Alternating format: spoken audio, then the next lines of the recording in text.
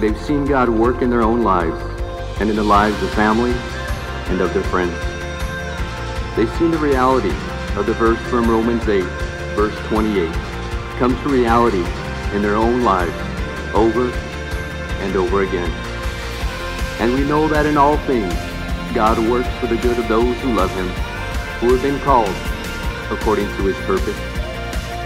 So Jesus, today, as a community of families and friends who care and love Rose and Andrew, we stand as witnesses to the amazing work You have done, O God, in their lives, as they've chosen to go 100 all out for You, God.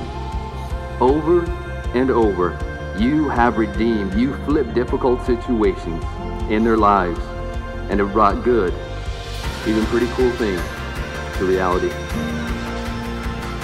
We ask this day, O God, that You would help and empower them to continue to step out in faith and to trust You even when they're uncertain or even afraid. And in the good times, God, we pray that they would celebrate and give You all the glory.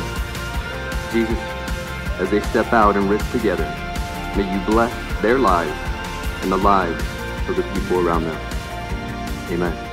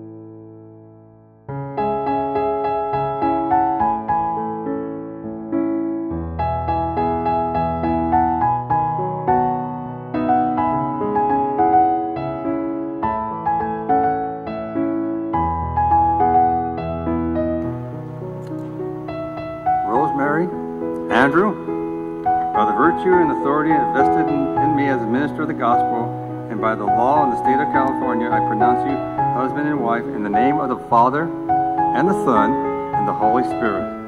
Andrew, you may kiss your bride.